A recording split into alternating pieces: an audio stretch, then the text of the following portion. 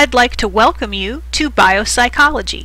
I am Professor Lynn Weber, and I will be the instructor for this course. In this short video, I would like to just demonstrate some of the features that are in this particular online course to help you navigate through the course if you haven't taken an online course before or if you haven't seen one in this particular format. What you see here is our course homepage. And so what you'll see here is a news feature, and this is where you're going to get announcements. If I'm going to change the due date for something or extend a due date for something, this is going to be where you're going to see that information. Little welcome thing, and also information on MyPsychLab.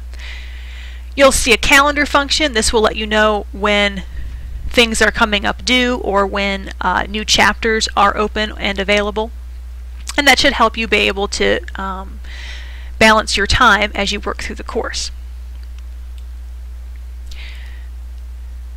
The other aspect is the content browser. This is the content of the course, and so this is where you're going to go to find information for each of the chapters that we're going to cover. There's a Getting Started module that you should take a look at, and again, if we go to one of the weekly modules,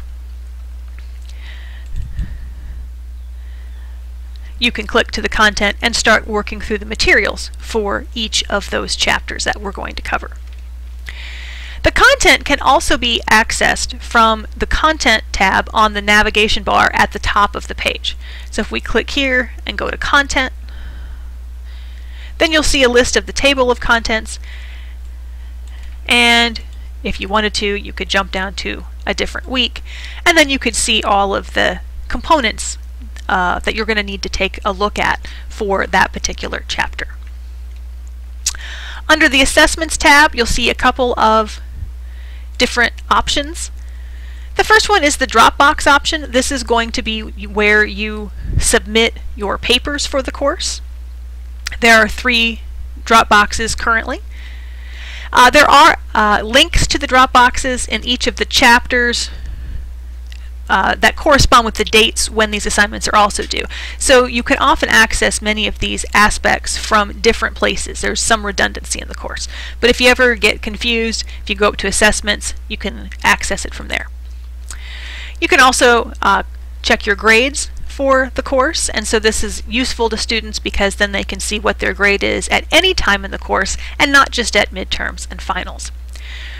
There's also the assessments for quizzes.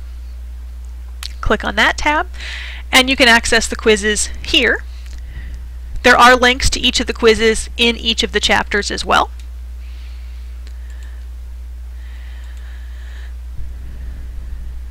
And here is a link to the rubric or the grading guidelines that we will use for our reading reactions that we will use to stimulate discussion for our chapter discussions. If we move over to the Communications tab, there's a lot of things in this particular list. The main one here is going to be our discussions, and here you can link to any of the discussions very quickly for the different chapter discussions. Again, the chapter discussions are linked in each of the chapter modules. You may also want to utilize email to contact other students in the group or in the class, or to contact me as well. And lastly, we'll click over to the Resources tab. We've got the calendar. There's a link for the library. This is handy because you will need to utilize the online hack library for your paper for this course, and that'll link you right to that.